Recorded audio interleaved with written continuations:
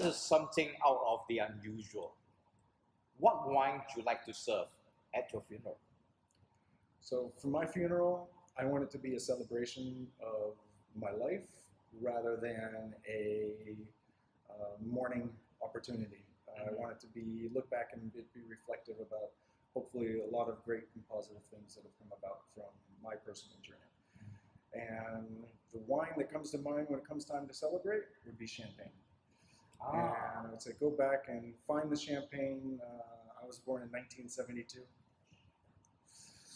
And if you can find some great 1972 champagne still out there in another 50 years when I'm sure we can find some. It's a matter of the price. Yeah, exactly. Yeah, 1972. So yeah, I think champagne, make it a party, make it a good time, and make sure that everybody is in good spirits. That's a very unusual one as well.